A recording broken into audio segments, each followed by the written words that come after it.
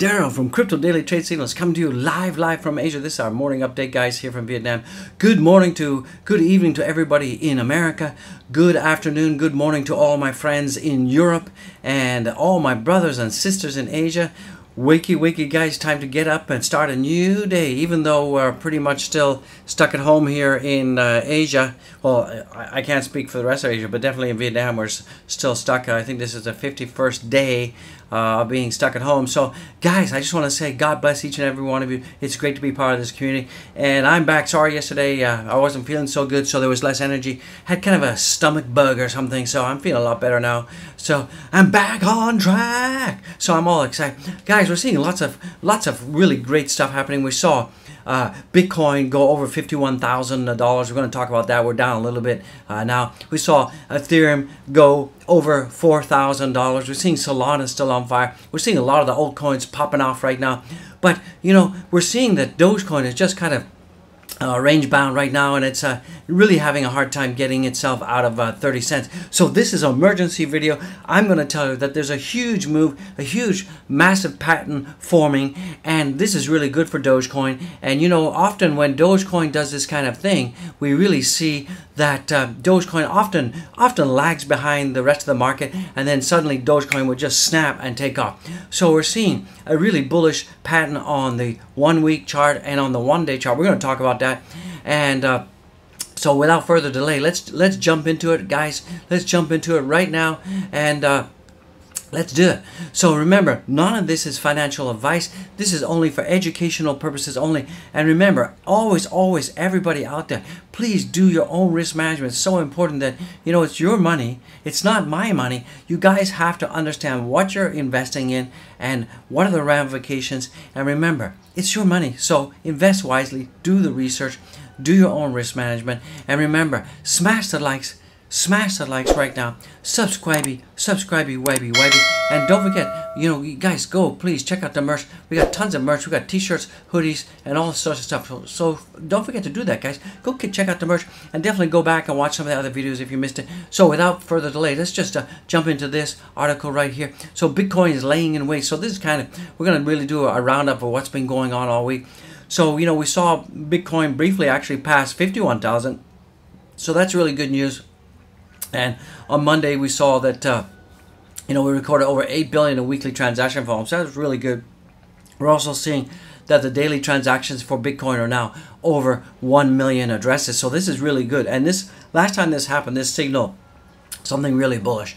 Other news that we had last week is on Tuesday, we had the El Salvador Democratic Party approved the country's $150 million Bitcoin trust, and that was to roll out the Shervo wallet and the 200 ATMs across the country, right? So that was really good. Also on Tuesday, we saw Digital Genesis was offering an option from Canada to purchase 200,000 mining rigs. So that's really good. Looks like they're still building out their mining facilities, and Genesis currently holds 2.4% of the total Bitcoin hash rate. So that's really good.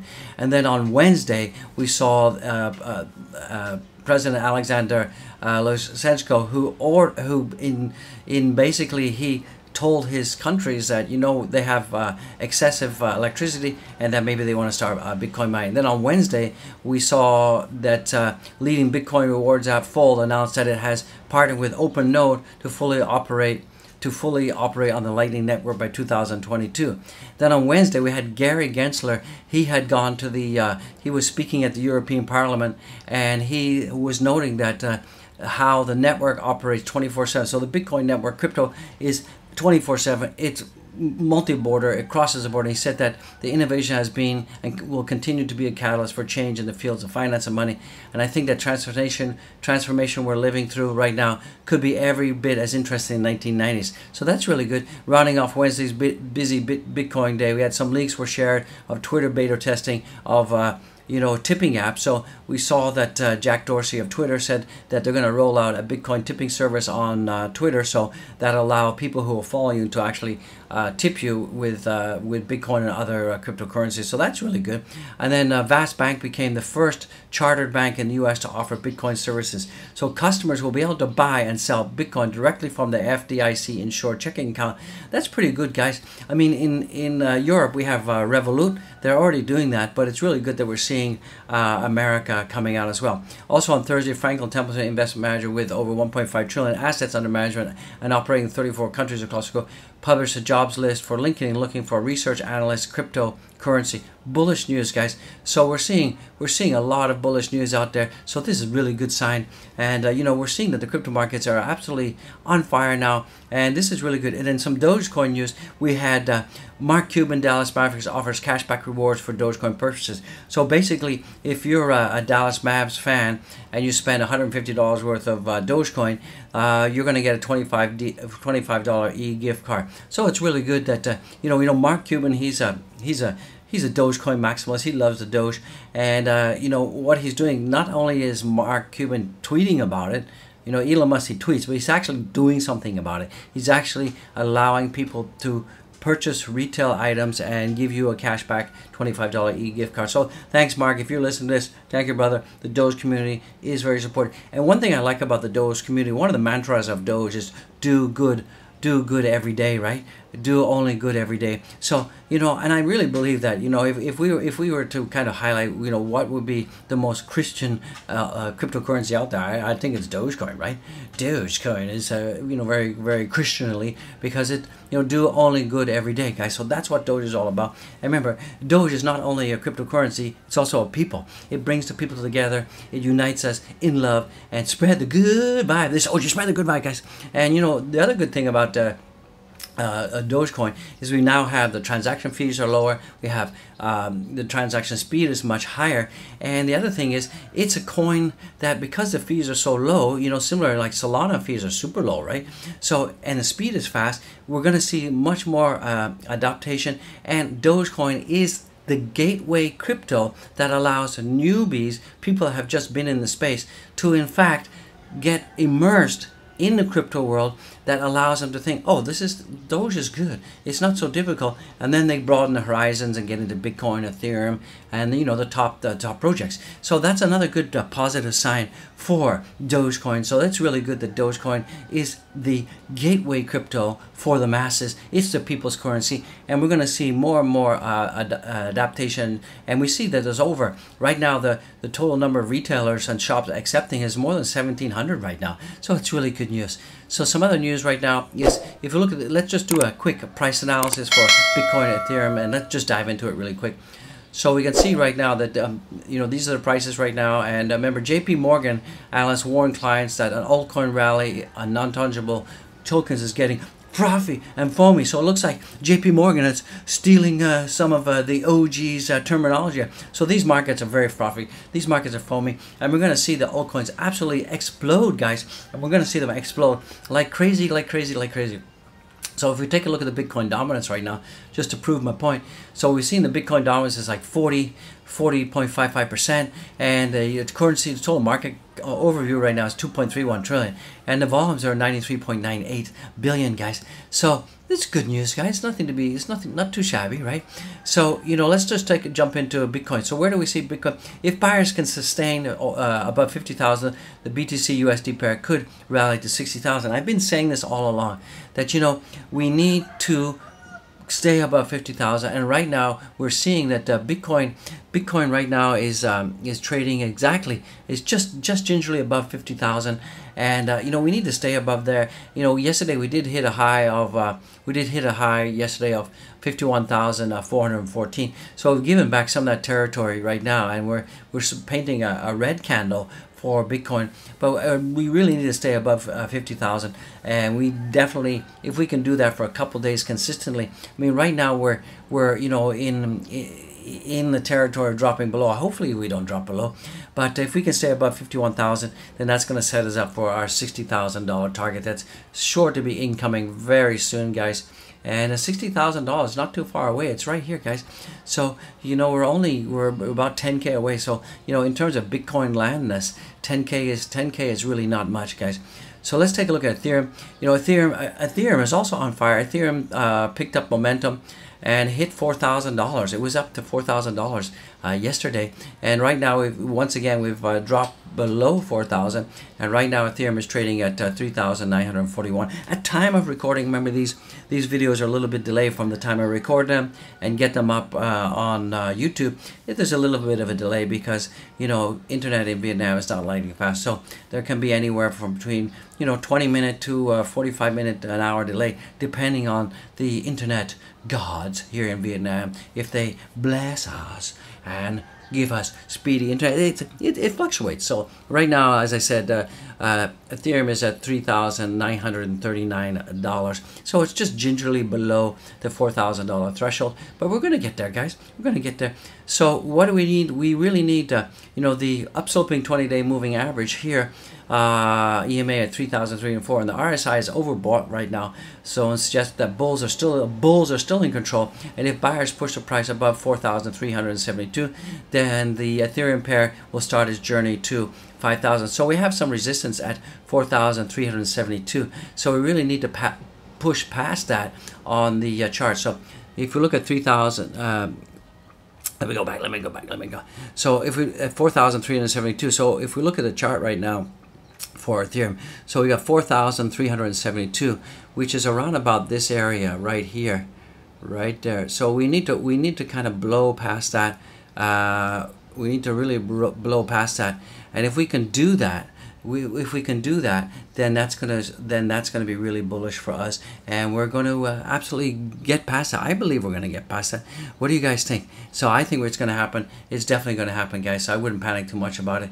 And yeah, let's do it. So getting back to that article, let's take a look at ADA in the house. ADA, once again, it needs to break above 310, and ADA is right now having some issues doing that. So right now it's at $2.93, and it's kind of flatlined from where it was, where it's been for yesterday and today. It's going down a little bit. It's down just slightly, but from that perspective, we really need we need it to break and close above 310 will signal resumption of the uptrend, and we could see it rally to 350. The 20-day EMA favors 258, so the EMA is saying $200.58, but the bulls favors the bulls, but the negative divergence on the RSI indicates bullish momentum is maybe weakening. So where the bulls are still in control, but we could see that for ADA we could break down and we could go as low as $2.58. So we could see ourselves going as low as $2.58, and that is right around about there. So, you know, from that perspective, we really need to get ourselves above that right now. So this is where we could break down to. I mean, right now it's support, so I'll turn that green support. But if we get rejected and we cannot close above $3.10, we could see ourselves going down to $2.58. We don't want that to happen. We want 88 to continue climbing. BNB as well. It's being traded between 20-day moving out. It's being traded between 456. And we have overhead resistance at 518. So, but you know, we really need to get back up over $500, and that's going to be very positive. So from that perspective, we can see that BNB right now is trading at 489. So we really need BNB to get over $500 to be really positive, and that will signal the next leg up to 518. So hopefully we can get there. XRP, I don't talk about XRP. Solana, you guys know, bears are attempting to stall Solana uptrend at 130, but the bulls were in no mood to relent. The buyers did not allow the price to break below the psychological $100. And you know, we're seeing that, you know, the price turns down from the current level, or 150. So the first support level is at the 38 Fibonacci. So I really believe that if we look at Solana's price right now, Solana is still on fire. It's still on going up, and you know, we have to hit this. We have this $200 mark here, and right now this was resistance here. So we can turn that green because this now becomes support.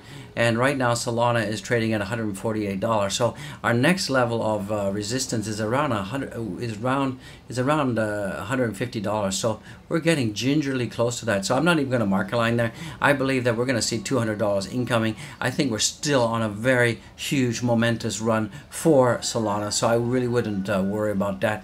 And then for our Doge in the house, right now we can see that the Doge pair has bounced off the 20-day moving average, and the bulls have pushed the price above the wedge. So we can see that right here on the 1 day here for Doge. So we have this wedge here. The bulls pushed it back yesterday, and right now we're just at the wedge here. This is our 20-day EMA, and we're still above that. So that's really bullish, guys. So you can see this descending wedge that's going all the way down here, and this is a bullish pattern. And normally when you have a descending wedge or a descending triangle, this often indicates a very bullish pattern. We should break out pretty soon, and typically the breakout should be from the top to the bottom here. So that should take us up to around about the 30, 35, 36 cent.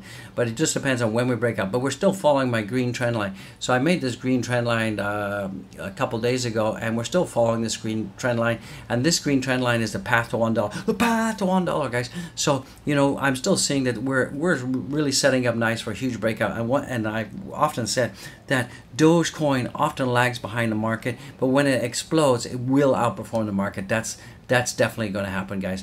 So it's above the 20-day moving average, and if the buyers sustain a price above 31 cents, the pair could rally to 35. So right now, if we look at the chart, the Doge is trading right now at 29.4. So we really need to stay above 31 cents. And if that happens, then we can be retesting our 35 cent level that we saw a couple weeks ago. And then we have this pink box here. So we need to break out past my purple trend line. And we also need to break above the pink box as well. So 31 cents is a key level for us to stay above. It's really key, guys. We really need to stay above that.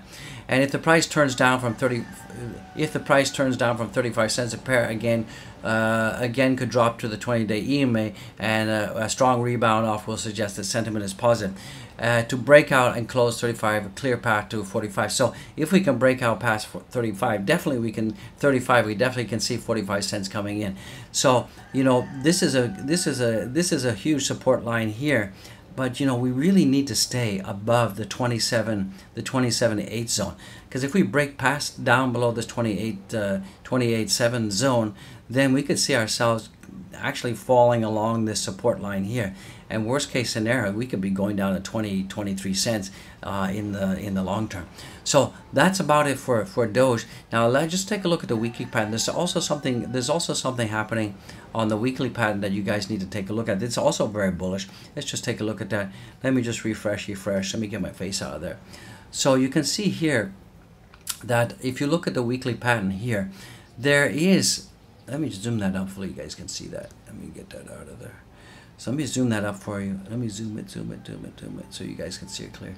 So on the weekly pattern, I tend to call this, some people may not agree, but this seems to be like a cup and handle pattern here. And also on the weekly, we're seeing a very bearish pattern, which is a cup and handle pattern. And you guys can see that I have my green trend line here, and we're still forming and still following the yellow trend line, guys. So that's really good news, really bullish news. So we see some bullish patterns both on the weekly and back on the 1 day chart. So this is really good news, guys. So you guys should not be panicking too much right now.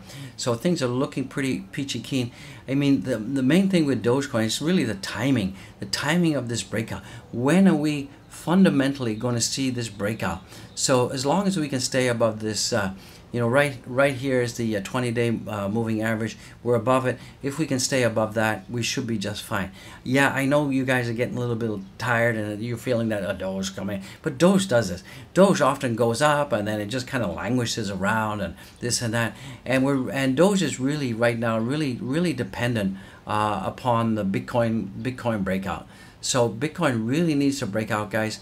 And Bitcoin is really not doing that right now. As you guys can see, we have this descending wedge here. We broke out of it for Bitcoin. We went up to 51,000. We've got rejected. And right now, we're just almost at the $50,000 level. That's why it's in white. So yeah, it can be boring, but we really need Dogecoin to break out, guys. So some other news that's happening. SEC is reportedly investigating decentralized exchange Uniswap. I think this is a big story, but you know, Gary Gensler's on the rampage. We love Gary Gensler in the house. So they're looking at Uniswap right now, and because, you know, even though Uniswap is supposed to be decentralized, it's actually not, because it's actually a corporation, and it actually is centralized. So I think Gary is actually right in this case to be looking at Uniswap. So it's really not truly a decentralized platform. You know, there's other platforms like SushiSwap, and you know, that's also another good platform, and that is truly decentralized. So with that being said, guys, let's take a look at the markets. So right now you can, let me just give this a minty refresh. And while we're doing that, let's take a look at the fear and greed index. Let me just refresh that too. Fear and greed index. So the fear and greed index has dropped down a little bit. I was 74 yesterday. It's dropped down to 70. So the sentiment has gone down a little bit, and that's probably because Bitcoin hit 51 and then dropped down below 50. So that's kind of put the kibosh on the sentiment a little bit. It's no big deal. It's not a big deal, guys. I wouldn't worry about it. So right now on CoinWatch, remember the CoinWatch is an aggregate of all exchanges, guys. So don't panic. Don't beat me up. Remember, different exchanges have different spot prices for Bitcoin. So right now we're seeing that Bitcoin is trading at 49,676. We did get a high yesterday at 51,000, and right now we're up 2.44%. Ethereum in the house is at 3,926. We were above 4,000 yesterday, but we've come down a little bit, and we're still up 5.35% in the last 24 hours. ADA is up just over 0.5%. That's $2.94, and BNB is at 588.73 cents, and we need to get ourselves past $500 to see a breakout to the upside. We also need to see ADA go above 310 to also signal a breakout to the upside. We also need to see Ethereum above 4,000 to signal a breakout to the upside, and we definitely need to see BTC above 51,000 to signal a breakout to the upside. So everything's kind of come down a little bit from where yesterday. I think there was a lot of selling yesterday when we saw Bitcoin go to 51 and Ethereum over 4. There was some selling pressure, I'm sure of it. So Solana as well is at $147. It's still on a rocket ride. It's up almost 11%, guys. So that's great, and it's up a whopping 313%. 313%, can you believe it, in 30 days? OMG. And right now Doge is up 1.5%. That's really good. But like I said, there's key levels. We need to see Dogecoin break above 31 cents if we're going to have a chance to recover 35 cent level. And it's going to happen, guys. So just be patient. Don't lose faith. Diamond hands. Uniswap, I think Uniswap probably be because of this Gary Gensler SEC investigation. You're probably going to see Uni going down a lot. But you know, you can, guys, check out Sushi. I think Sushi's got some. I think Sushi's still got some gas in the tank. You know, VET is good. Matic is good. We have that in our portfolio, guys. So things are looking peachy keen. Let's take a look at the OG portfolio in the house. Let me just give this a refresh. Hopefully it doesn't crash on us. Sometimes it does that because the internet's slow. Let's turn on the pie chart. So right now, guys, remember this is the channel portfolio. We made this live on a live stream on July 2nd, and that puts us about 60 days ago that we made this thing, and we're doing pretty good. Remember, this is not financial advice. I'm not a licensed financial advisor. This is only for educational purposes. If you do choose to use any part of this, you do it at solely at your own risk. So we're still up 62% in 60 days. So that's not bad, guys. And our total profit right now is $3,132, and our total balance is $8,131. So I'm looking pretty peachy keen. I'm so happy about that. So with that being said, guys, don't forget to follow me on Twitter. We got 2,037 followers. Follow me on Twitter. If you're missing any of the YouTube notifications, I will also post the links on Twitter, so you will get all of the latest and greatest videos coming out, because they're time sensitive, right? So with that being said, smash the likes, subscribe, do it right now, and turn on the bell notification. That way you get updated right away with these time sensitive videos. And don't forget to go to each and all. Don't forget to check out my Don't forget to check out my linky winkies. And remember, and all this is financial advice. Again, go to the channel description, and I have all the links that you could imagine. And go to Zen Music Addict. If you're getting stressed out, guys, go to Zen Music Addict. We've got tons of stuff out there. You're gonna love it. I love it. Go to Zen Music Addict. You're gonna like it. Lots of really good stuff there, guys. And some other links that you want to take note of: become a Patreon member, buy the channel coffee, guys. Go down there and Ko-fi.com, Crypto Squad, buy the channel coffee. Check out the merch, guys. Check out the NFT collection. We've got tons of NFTs. Go right now and check out the NFT collections. Pick something up for yourself. You may like it. I like it. Check out the NFTs. Because they're going to be hot, and these things are going up. Check out the merch. We had hats, but they're sold out. We got hoodies, we got polo shirts. Check it out. We've also got non clothing items like the backpack, and get the mug. So guys, I just want to say, God bless each and every single one of you. Go with God, be neighborly. Kiss your wife, hug your kids, tell them that you love them and you appreciate them, and treat every day like it's your last, because it could be your last, guys. So be neighborly, please, I'm begging you, be neighborly. I'm working for you. And guys, woo, this is Daryl, the Ric Flair of crypto, coming to you from Asia. Woo, I'll see you in the next one, guys, in a couple hours. All right, let's get it. Woo.